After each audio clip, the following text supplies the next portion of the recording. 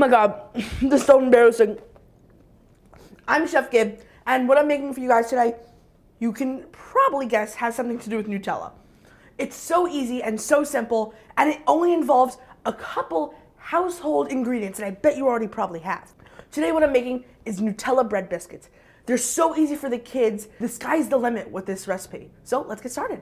So what you're gonna need for this recipe is you're gonna need 3.5 cups of all-purpose flour, 1/4 and 1 teaspoon of sugar, a 1/2 cup of water, microwave to about 115 degrees, a 1/2 cup of milk, 1.5 cups of Nutella, 1 packet of active dry yeast, and 1/4 cup of unsalted butter. So the first thing that we're gonna do is we're gonna bloom our yeast. We're gonna take our water and add in our yeast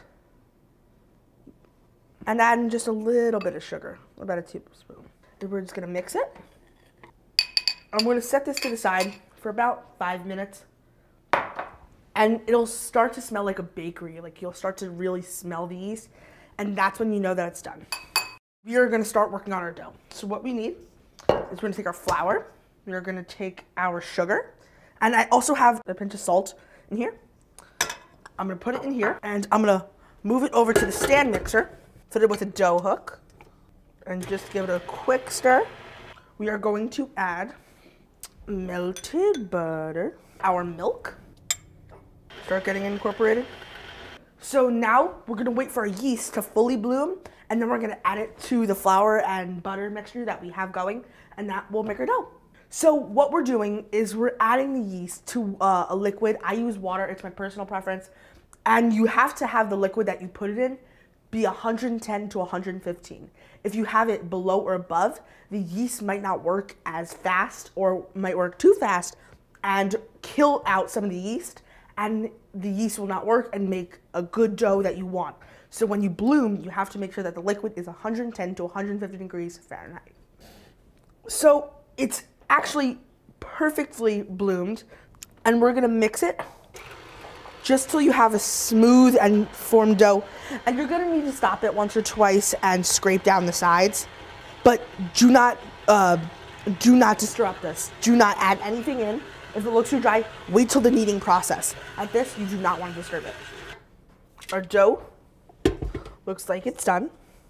You're going to take our bowl. We're gonna add a little bit of olive oil to it. Add just a little bit to the bottom. And what I do is I take a pastry brush, bring it out to the outsides. So what's gonna happen when you put this on is when it rises, it won't stick to the bowl. And if it sticks to the bowl, then it's game over. I mean, it's gonna be a huge pain to get out of the bowl.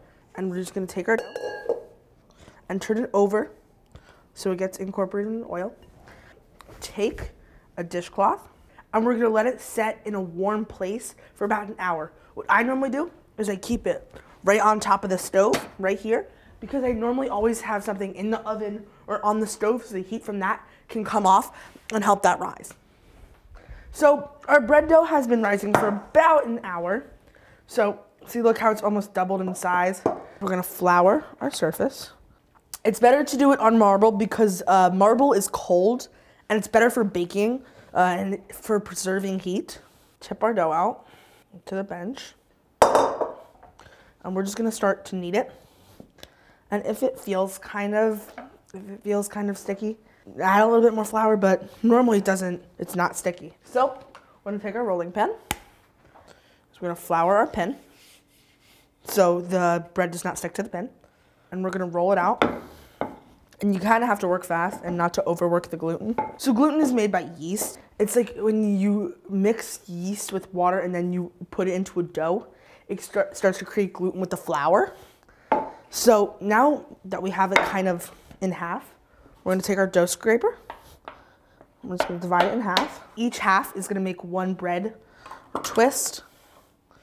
We're just gonna keep rolling, split it in half, and on one half, we're gonna add our Nutella. And when you do this, you want to add the Nutella on when it's melted. If you just scoop it straight from the jar, it'll just turn into a giant mess. because you're gonna basically be tearing your dough apart, and you do not want that. If you just take the Nutella and you pour it into a bowl and then you microwave it, you have to be very careful to microwave it on a low heat, because once I did it on a high heat and it got this weird bubble, and when you popped it, it's kind of smoked, and just be careful. Now we're gonna braid, and it's not like normal hair braiding, it's kind of cooking. Crossover, and at the end we're just gonna pinch, just like this, over and over and over. And see, look at that, how you kind of get the Nutella coming all the way through. I'm going to transfer the twist onto the baking sheet. I think whoever invented Nutella deserves a high five and $1 million, because, I mean, Nutella is great. I mean, Nutella on toast, Nutella on anything is great. And what's nice is when the Nutella under it, when you bake it, when you tear open, you get all that steam and the warm Nutella. Ooh. Now we're gonna pick it up quickly. We're gonna pop this in a 350-degree oven for 20 to 25 minutes until the tops start to get golden brown. Oh my God, look at that. Look at that. God, I dream about this sometimes. Like, look at that, the hot Nutella just weaving in and out of the bread. But here's the best part, look. When you rip it open, all that melty insides, and you get that kind of steam. Oh my God, and how it gets all over your hand.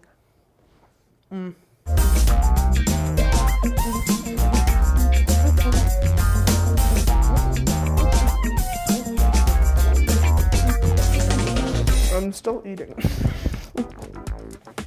Well, thank you so much for watching A Kid in the Kitchen. Make sure that you like, comment, and subscribe. I am Gibson Borelli, and I will see you next week. Bye.